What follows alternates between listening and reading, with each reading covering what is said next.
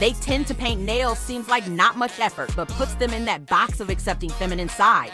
Something easy to begin the influential pattern with, because hip-hop has a lot of influence. Then go accessories like headscarf or other fashionable methods to bring womanhood into rappers' appearance. And finally, dress. Tell me what's more feminine than skirts and dresses. It's not hip-hop, it's an agenda. If rappers wear it, then mainstream pushes it as something fashionable and trendy, desirable and normalized.